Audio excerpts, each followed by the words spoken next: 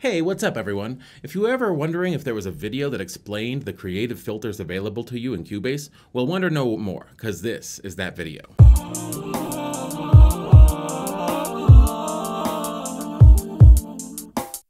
Hey, what's up everyone? We're back with another tutorial in Cubase Pro 11. What I'm going to show you today is the creative filters available to you in Cubase. Now, when I say creative filters, I'm not talking about the high pass and low pass filtering you'll do in the mixing section. That can be accomplished either with the pre section on your preamp. So if we open up the channel strip, you'll see if you switch to your equalizer from the channel strip, the channel settings, you have your pre here. That's a high cut, aka a low pass, or a low cut, aka a high pass. We can listen to what that does.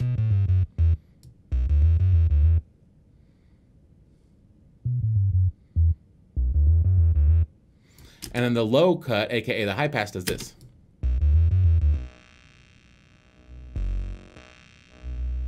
So that's the easiest, most accessible version of your filters, but I'm not talking about those, I'm talking about creative filters. Now you can also, what I do for filtering most of the time is use frequency, which is included with Cubase, and I use that filtering module.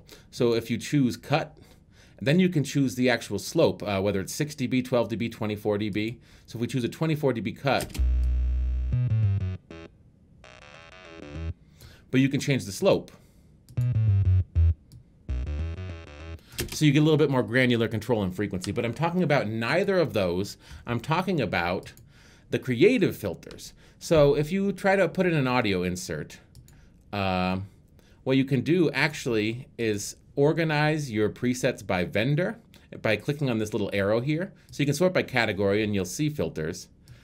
And, or you can sort by vendor. And here's the Steinberg filters. I'll choose Steinberg filter. And I know that in presentations you're supposed to start with the most impressive stuff, but I'm going to start with the least impressive one, I think, which is dual filter. And we'll open up dual filter. What it is, you can see from the UI, is you get two filters and you can boost or lower their resonance and change their position. So it's basically low cut or a high cut, and you can band pass, and you can use this creatively. So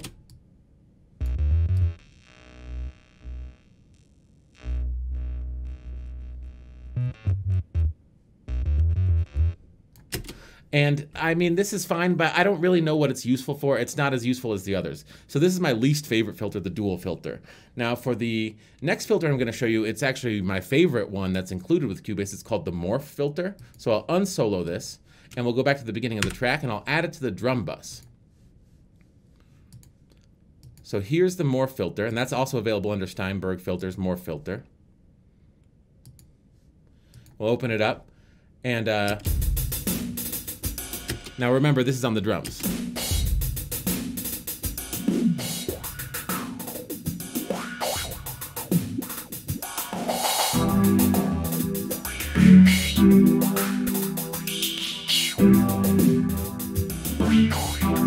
So this little Q in the middle, this little blue dot, the vertical axis affects the morph factor, and that's between your high cut and your high filter and your low cut. And then the horizontal factor affects the frequency range. And you can get some trippy stuff as you were hearing through the drums there.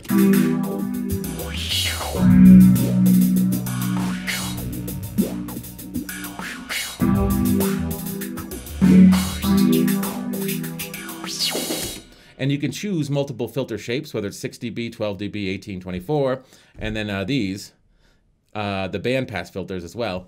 I find this to be an excellent useful tool if you're trying to create DJ type music. So if we solo these drums.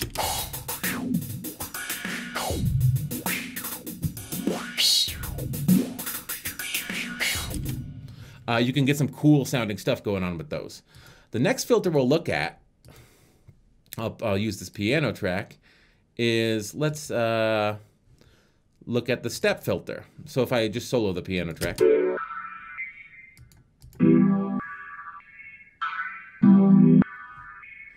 So the step filter, it's like you're turning a knob, but it actually does it step by step. So if we switch the rate to 16th notes, you'll hear these steps come faster. And of course, you could determine the number of steps. So we can go to 4 steps and have it be high, low, high, low. And you can switch the resonance as well. So if you want like high resonance, just the resonance to climb.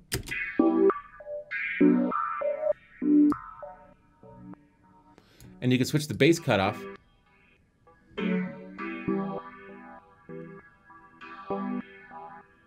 And you can use the output, or the mix and output, to sort of create a parallel effect and switch your filter type. So if you want this to be a low cut, it's here.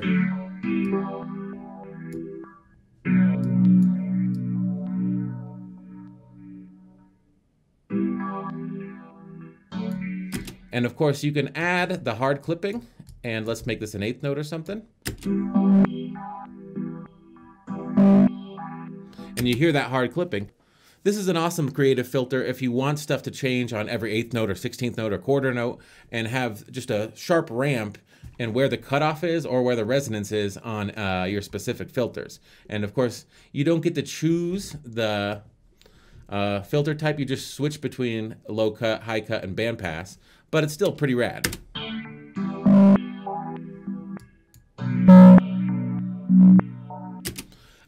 So that's the step filter. The next one we're going to look at, and I'll keep using the piano, is the tone booster. So the tone booster allows you to add resonance to a specific filter. So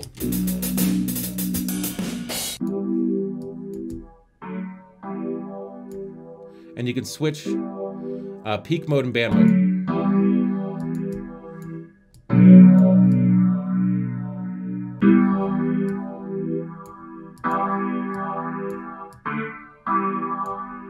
So that can give you some spaced out effects using sort of the resonance curves of a peak filter or a band filter. The tone booster works great. And the final one we'll look at is wah-wah. Now there is a built-in wah-wah. We'll bypass this. And I'll use it with a guitar because that makes the most sense.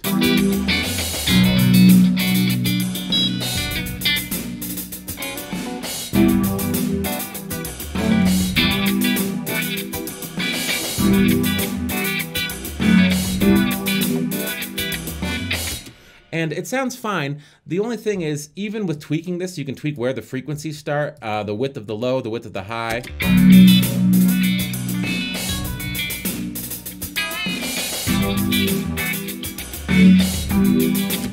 And it's great, but I mean, even though you have all this control, I find a lot of times the wah-wah pedals in guitar, like if you're using it for guitar, and I use wah-wah pedals for like Rhodes or guitar mostly, but the ones that come included in guitar modules like Amplitude, I think they sound better. Let's, for instance, bypass this and listen to the Amplitude wah.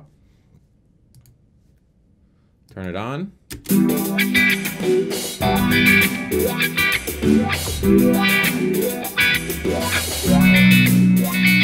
But obviously these guitar wahs, even if we use the one included with Cubase, the VST amp rack,